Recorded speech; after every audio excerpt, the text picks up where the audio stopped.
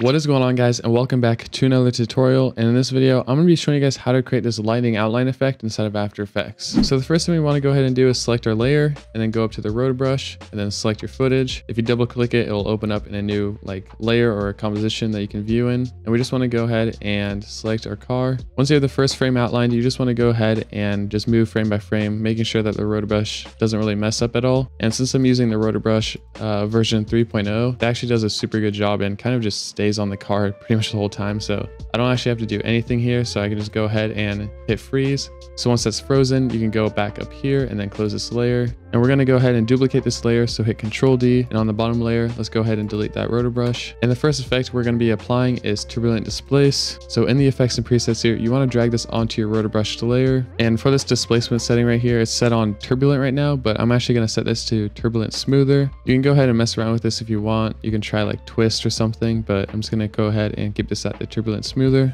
And then I'm going to bring the amount to 100. And then for the size, you can play around with this. I kind of like a lower value, so anywhere from like 10 to I guess 20 should probably work pretty well for this, but I'm going to go ahead and use 15, so you can copy that if you want. And then for the evolution here, you want to go ahead and hold Alt on your keyboard and then left click this, and it should bring up this expression here. I'm going to type in time and then times 250. So now you can see our turbulent displace is now moving around. Now let's go back into the effects and presets and apply find edges. Let's bring this onto that same layer, and let's just go ahead and invert this. And then we're going to bring on another effect called tritone.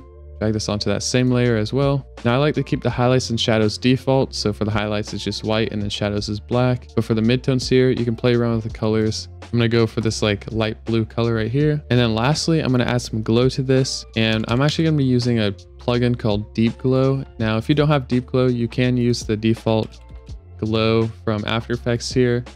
I'll show you really quick what that looks like.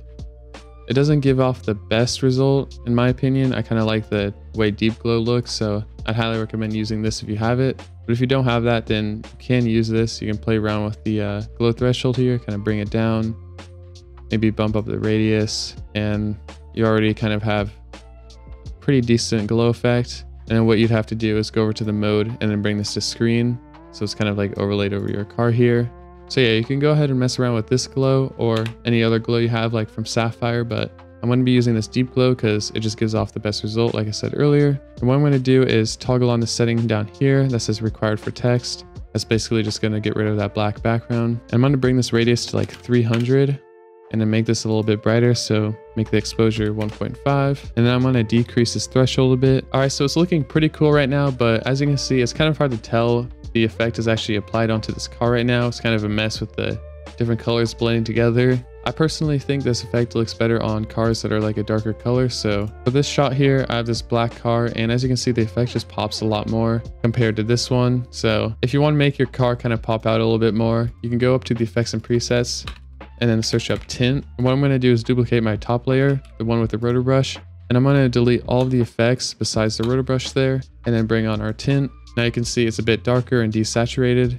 You can even bring this white down to like a darker kind of gray. Now you can see the effect just pops a lot more, and I think it just looks a lot cleaner in my opinion. Now lastly, if you wanted to animate this effect onto your car, there's a few different ways you can do this. I kind of like to use this linear wipe and then drag it onto the layer with all the effects. And make sure the linear wipe is right above the rotor brush. And now you can go ahead and keyframe your transition. So I'm going to go ahead and start it right here and then go a few frames over and then just set another keyframe at the end. You can even mess with the feather, so you can bring this up so it kind of blends the effect. And I think it looks pretty cool with the feathered out a little bit. And then what you can also do is copy this linear wipe and then just paste it to that bottom clip so that the tint comes on while that effect is also being applied. And then I'm just going to go ahead and show you guys really quick another animation I like to do with the Luma key. So once again, just bring that right above your rotor brush. And then this time I'm going to set a keyframe for the threshold. So starting at 255, keyframe that and go kind of towards the end of the footage, bring it down to 0. And then I'm going to copy that Luma key and paste it onto the bottom clip like I did for that linear wipe.